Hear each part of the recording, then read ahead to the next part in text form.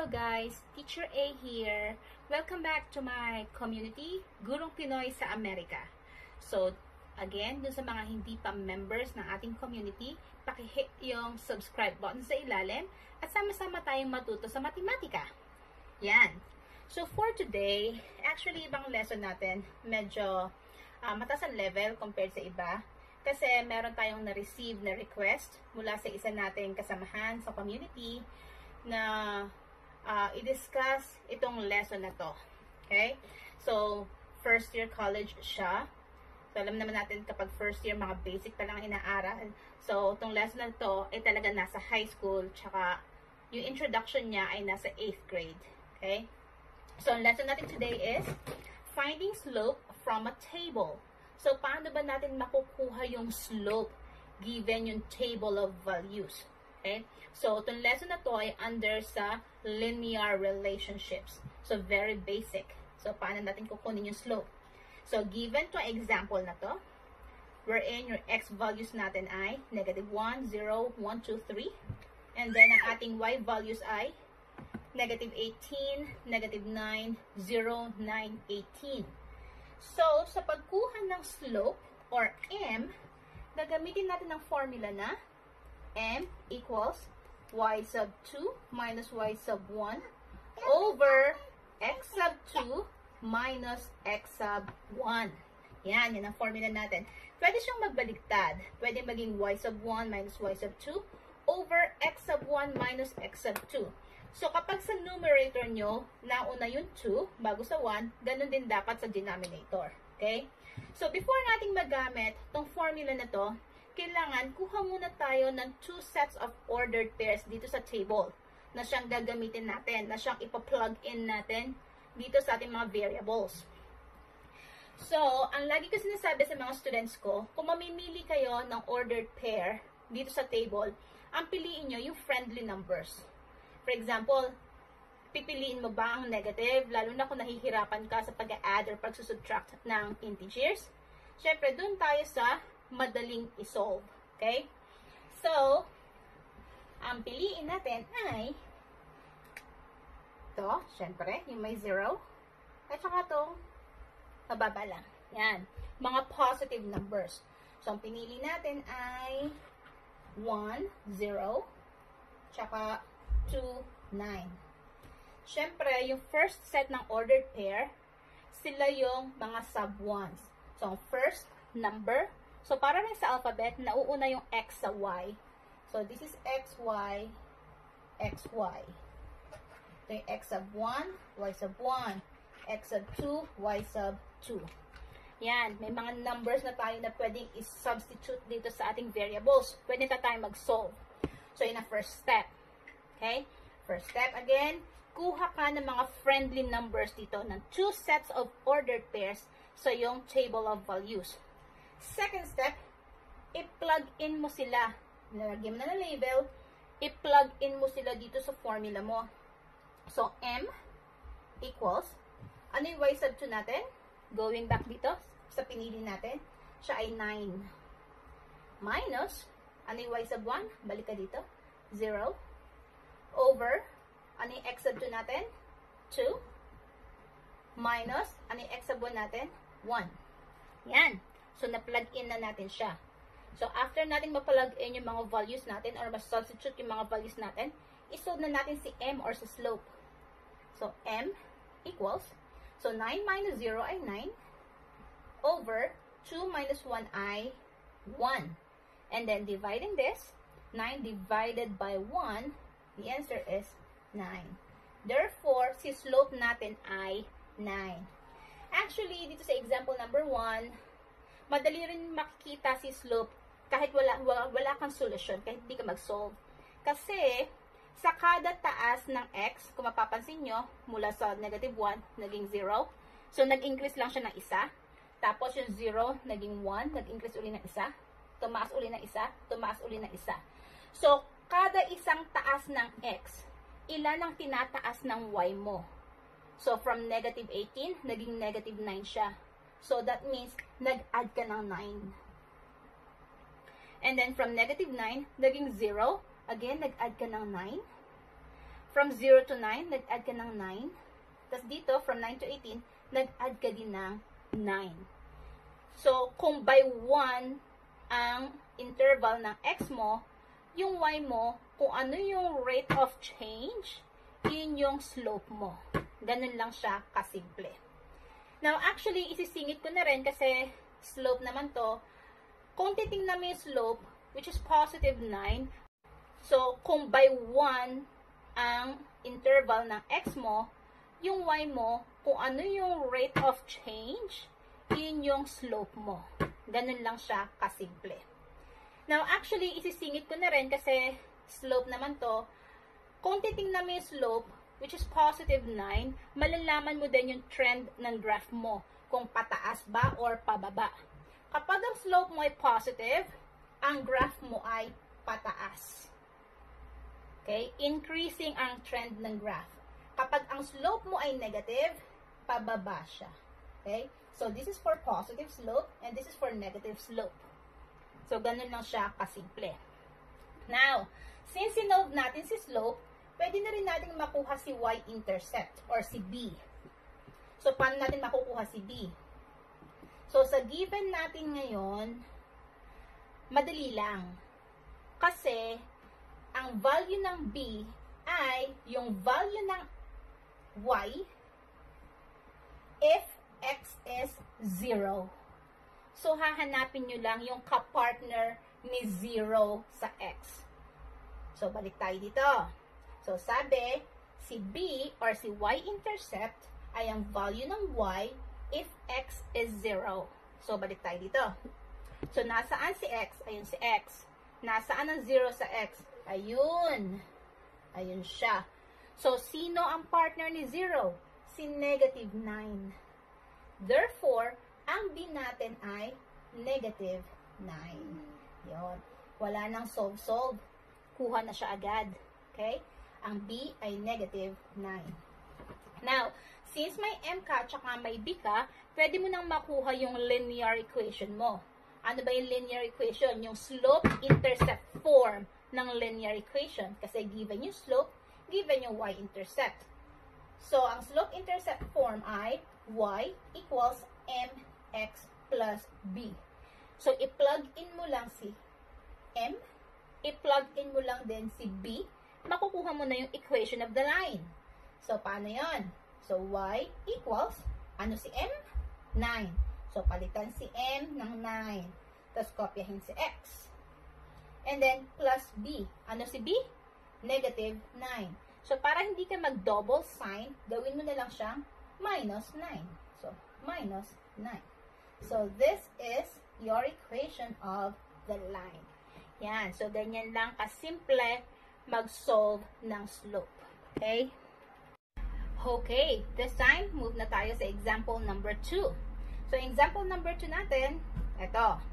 So, yung x values natin, and then y values. So, katulad kanina, solve natin siya step by step. So, ang first step natin, kunin natin yung formula, or sulat natin yung formula sa pag-solve ng slope.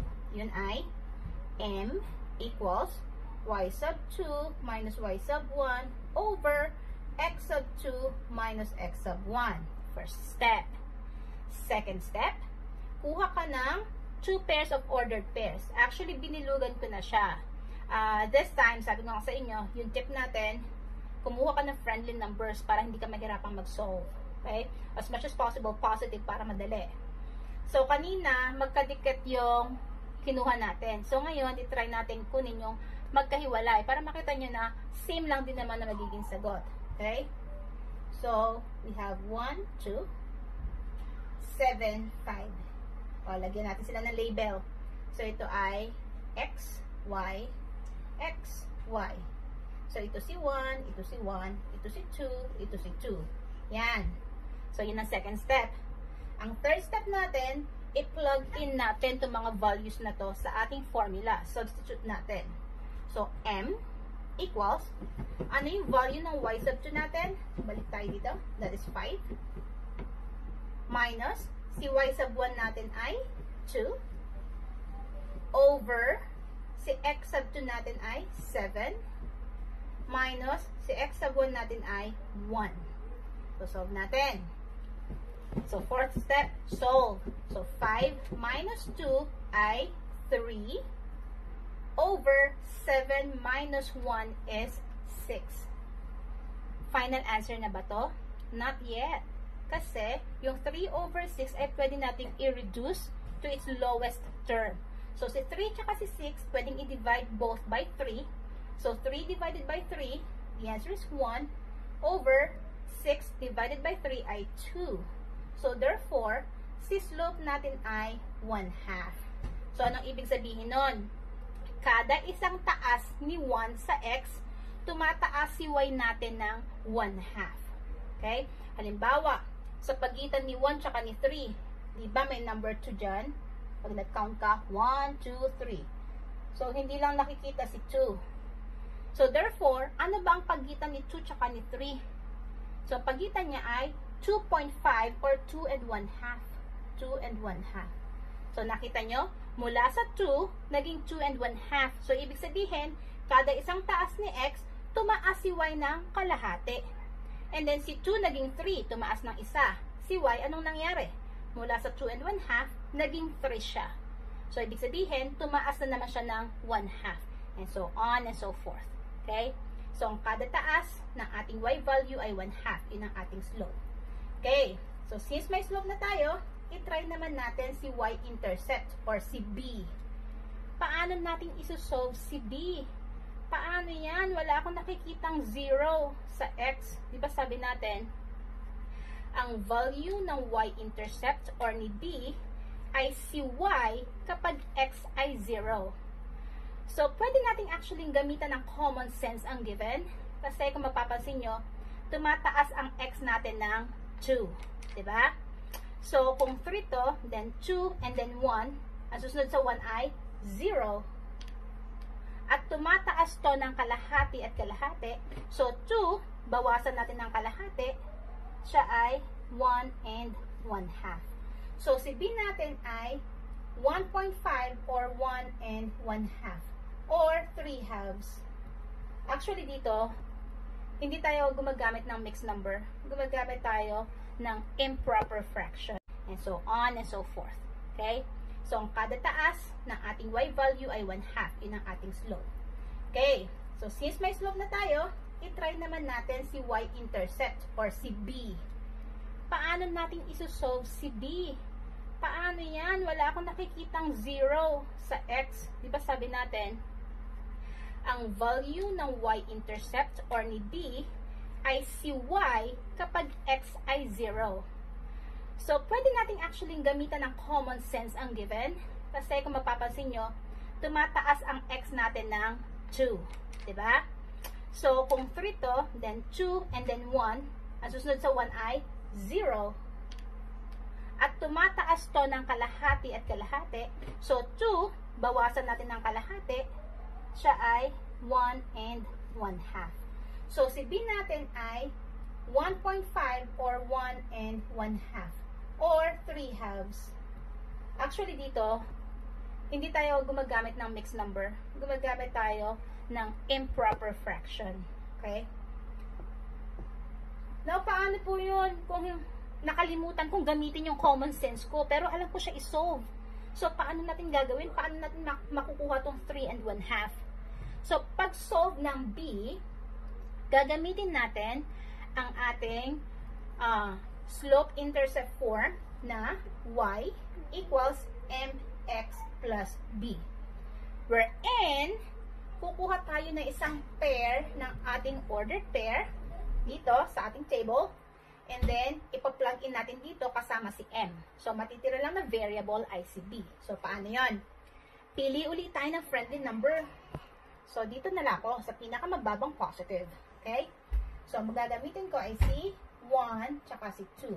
Again, ito si x, ito si y. Okay? So, plug in natin si x tsaka si y dito. So, si y ay 2 equals, si m natin ay 1/2. Si x natin ay 1. So, mx, ibig sabihin, m times x. So, kung ipa-plug in natin yung mga values niya, ibig sabihin, 1/2 times 1. Okay? Plus b. Ayan. So, ito na ang ating isosolve. So, 1/2 times 1 is 1/2. So, 2 equals 1/2 plus b. Ngayon, paano natin kukunin si b? Ilipat natin si 1/2 sa kabila.